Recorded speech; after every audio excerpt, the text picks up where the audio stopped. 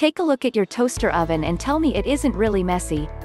Why are you still cooking food when there's nothing but grease and burned food clinging to the walls of the toaster? Don't you want to see it clean? Well, you've come to the right place.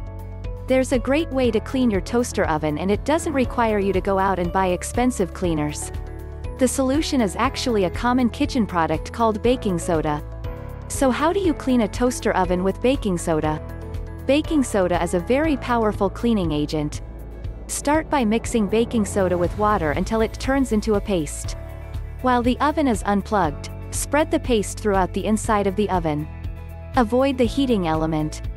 Leave the paste on overnight. Then wipe and clean it off in the morning. How to clean a toaster oven using baking soda paste. Number 1. Unplug your toaster oven. Number 2. Mix approximately a 2:1 baking soda to water ratio or until it becomes a white paste. You can substitute water for white vinegar as well. Number 3. Spread the thick mixture all throughout the insides of the oven. Avoid the heating elements. Number 4. Leave the mixture for at least 12 hours or overnight. Number 5. The next day with a damp cloth, wipe it down clean. Want to know how to clean the heating element in your toaster oven? Step 1.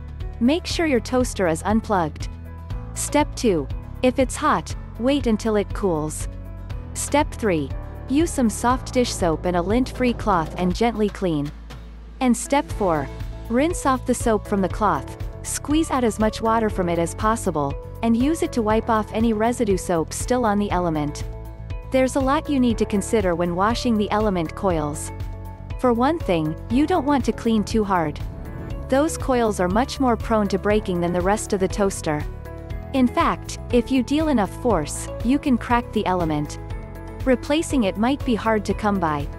You might just have to buy a new one.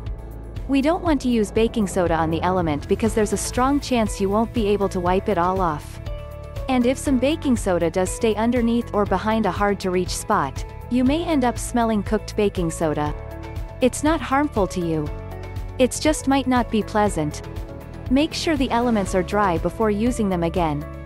Here are tips on how to best clean your toaster oven. Make sure your oven is unplugged. Electrical accidents can happen. Pull the plug to make sure you don't get accidentally zapped or seriously injured from electricity. Start with the inside, then work on the outside. This is just something I prefer to do. But you can do it in any order. Most of my energy goes into cleaning at the beginning, so I like to make sure the best of it goes directly to the insides of the oven. Generously spread the baking soda mixture. Don't go easy with this mixture. Spreading a thin layer will likely not be as effective and end up making you have to scrub harder since the gunk might still be stuck really tight on the walls of the oven. Also, don't overdo it. We don't want the insides drenched with the mixture. You can flip it upside down when cleaning the inside roof. Scrubbing upwards is hard. A better solution is to simply flip the toaster oven over and use the weight of your arms and body to scrub and wipe. Remove the baking rake or tray and bathe it in baking soda water. Keep it under the mixture for the same amount of time you leave the spread on. The longer you leave it in contact with the cleaning solution, the easier it'll be to scrub it off later on. If you want to learn about the technical details on how exactly baking soda cleans, how often you should clean your toaster oven, or even how to remove grease from the toaster oven, then come visit our official website.